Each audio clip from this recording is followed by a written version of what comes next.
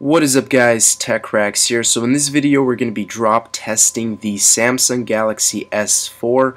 I have the White Frost edition. This is the unlocked version, 16 gig, and I'm going to be doing 3 different tests. All of them are going to be about 5 to 6 feet high.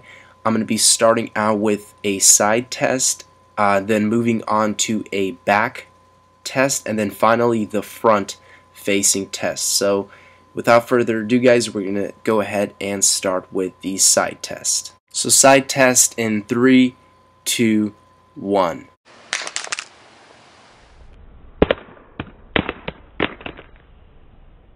So we're really gonna examine the full results later. I'm gonna go straight into the back test in 3, 2, 1.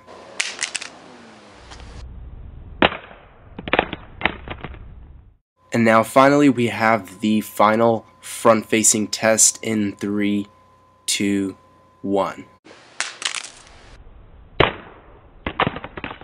So the final front-facing drop test really finished it up.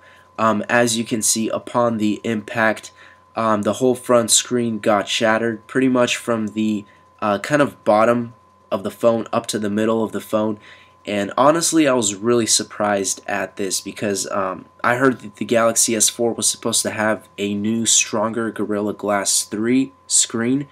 And out of all my previous drop testing experience, I mean, I didn't expect this just to happen, especially that it was only about 5 feet high. But then again, you know, it was a front-facing drop test, and, you know, that's just how it is.